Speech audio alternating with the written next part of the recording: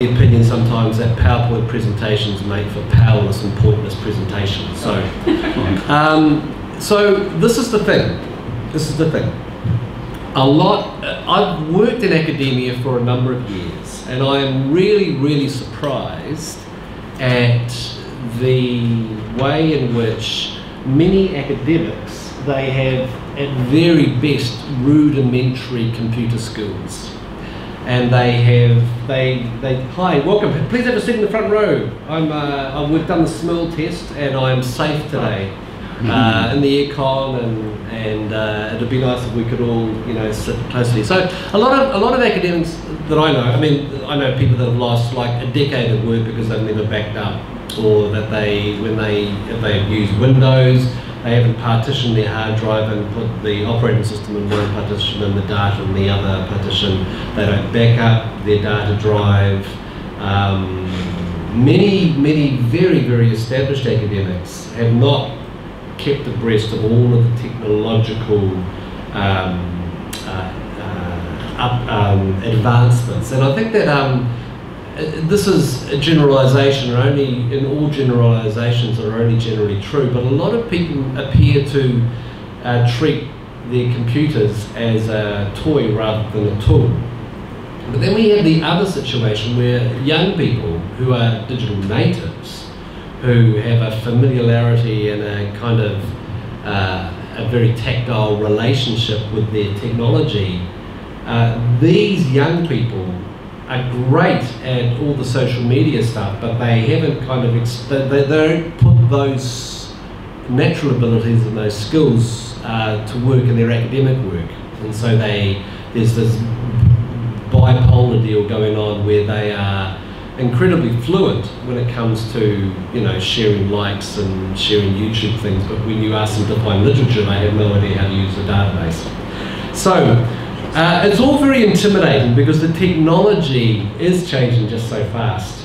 And so one of the many caveats that I want to say today is, well, there's a number of important caveats about what I present today. The first is that I'm going to be introducing some of the ways that I go about, and I like verbs, managing, manipulating, maximising the electronic literature.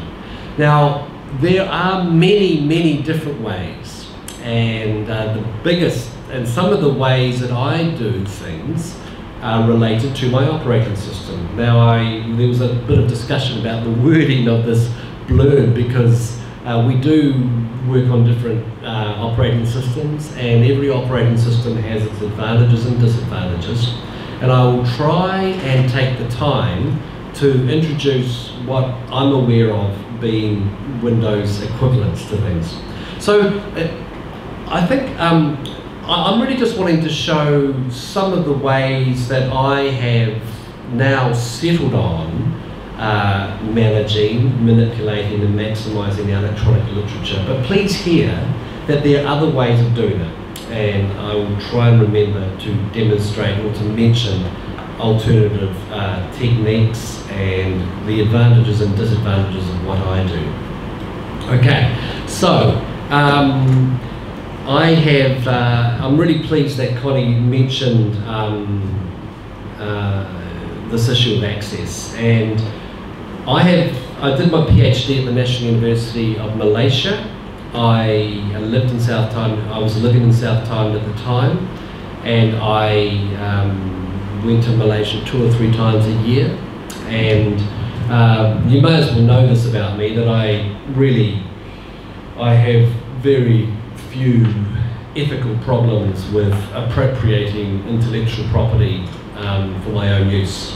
I don't sell it on, I don't make money out of it, and so I've gone about collecting my stash of hard copy as well as electronic versions of things in a way that is a bit agnostic about copyright issues. Now, if I was at a good university that gave me access to all these things, a good university with endowments that were able to, you know, to pay for things, then maybe my attitude would be different. But you may not approve of my attitude, but that's my attitude.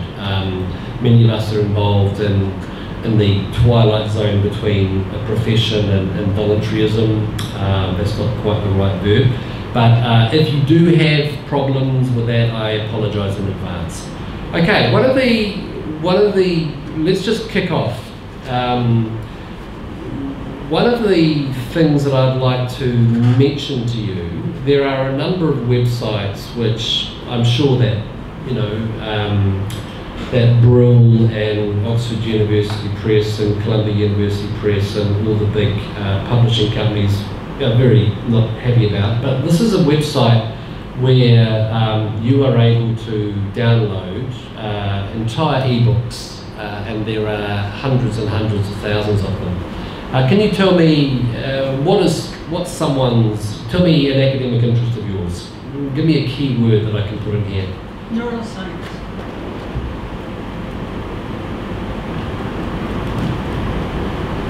We've already established that it's very difficult to, yeah.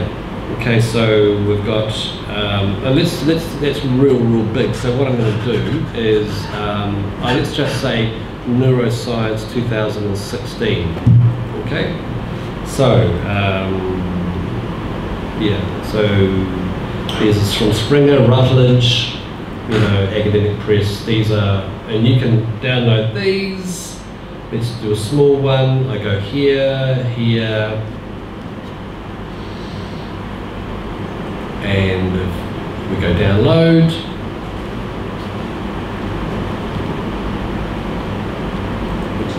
And these are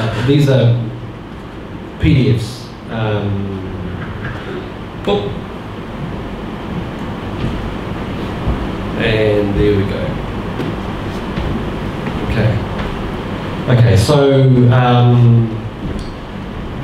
this is one of the main ways that I have negotiated. There are lots of advantages of, as an anthropologist, studying distinctively local aspect of Islam in South Thailand under Malay supervision in the Malaysian university. You have access to an enormous number of people who are critical insiders, so it's a great thing. But if I hadn't had access to this website or websites like it, it would have been very difficult for me to have done my job, because these books are expensive. So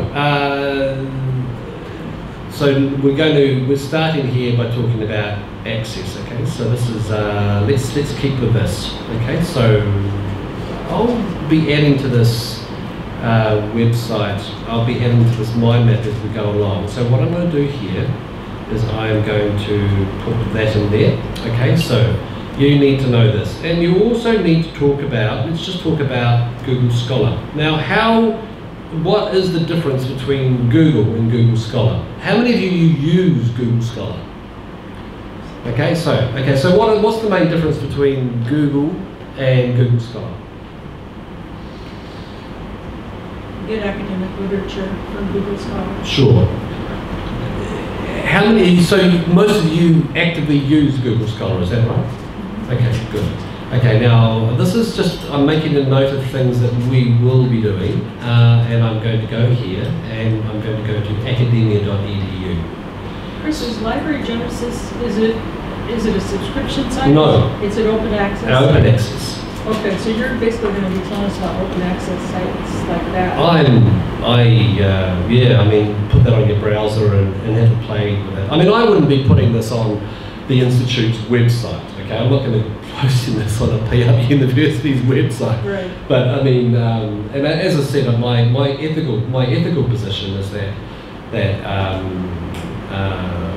yeah, I'm not really interested. If I was at a resource-rich, well-endowed university, maybe my attitude towards appropriating literature in this way would not be the same. Okay, so let me talk about Google Scholar, and let me talk about academia.edu. Now, how many of you have heard about academia.edu? Okay, good. Okay, so you guys are all rock stars. You're doing well. Okay, so to maximise, so let's go to academia.edu. Okay, in order for you to maximise academia.edu, what would you say some of the things that you need to do are? How do you maximise? So academia.edu is kind of like the academic equivalent to Facebook. There are other sites which, in my opinion, are not nearly as good. ResearchGate is one of them, but the number of, I personally, don't like it as much. But to get the most out of academia.edu, what do you have to do? You have to register an account. Again, please? You have to register an account. Oh, well, okay, you've got to sign up an account. That's fine. Okay, good. But really, for you to get the most out of it, what do you have to do? To tag the topics that you're interested in? Right. What you have to do is you have to search for. Let's do this. Pakistan. So you need to state your research, and I'm not going to click the buttons because then I'll get lots of feeds. Right. And I am interested in Balochistan. I am now. But what you need to do is you need to go through and you need to stipulate your specific interests. Now, when you do that, what happens? Your feed starts coming up with topics related to Okay. And so people who are actively writing and publishing in the areas that you've stated you've got interest in, you'll get updates. Now, what's another thing you have to do, which is similar to Facebook? And I don't use social media, I'm so sorry. But, so I hear that there's this thing called Facebook. I hear it's really cool, but I spend so much time in front of a computer. You can follow people. You follow people. Okay, so what happens when you follow people? Yeah, whatever they produce or they have a new publication, you will get an update. Okay, now, for those of you who have used academia.edu, what has been your experience about being able to download articles? Have you had a lot of success? Yes. Yeah, so some will not post a full text version. Some will post a proof. Some might not post the final version, but mostly you will be able to download a full text. What I do now is that when I am reading something and I see a new name, what I do before I do anything is I look for them on academia.edu to see what I can access by them. And it's amazing about what you can get.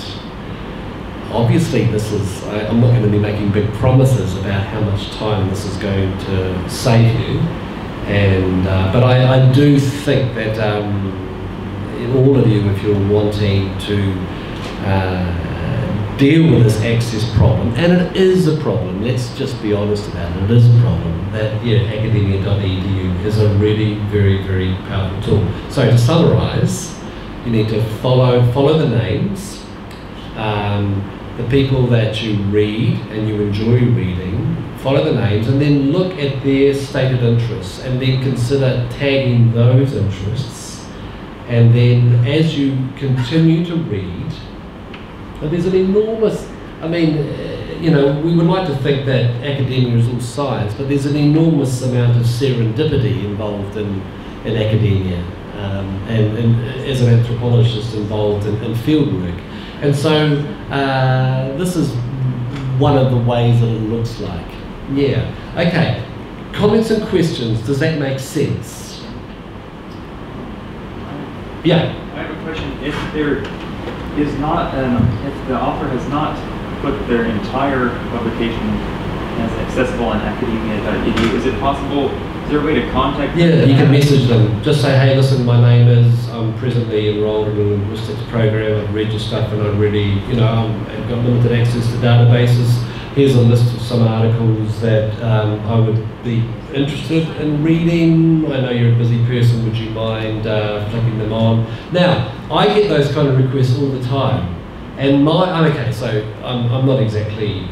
kind of a professor emeritus with 15 PhD students and sitting on 10 academic committees. So I'm busy, but I'm not that busy. So if people don't reply, go for best case analysis.